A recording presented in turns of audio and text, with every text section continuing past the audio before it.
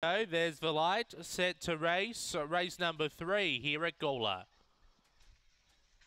On their journey, and there is speed off the inside from Acacia Bridge, hunting through though Viraj Valenti, finds the front by a length over Missouri Bell, a length and a half in Slam Dunker, with Zing Zang Lass, Acacia Bridge, and Racy Casey up to the turn. Missouri Bell takes over, railing through now Slam Dunker at a massive price. Slam Dunker looms up to Missouri Bell.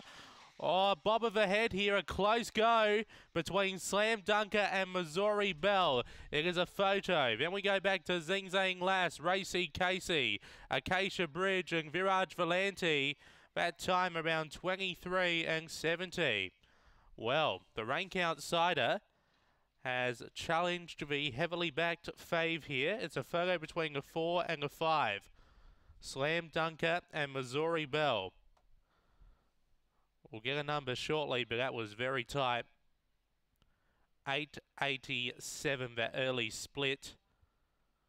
Still no number after the running of race number 3. So the 5 has come up. So the 5, Missouri Bell, gets up for favourite pungers. But if you took that $2.50 price, you probably wouldn't want that again. Number 5, Missouri Bell for Karen Whittle. Speaks home before Slam Dunker.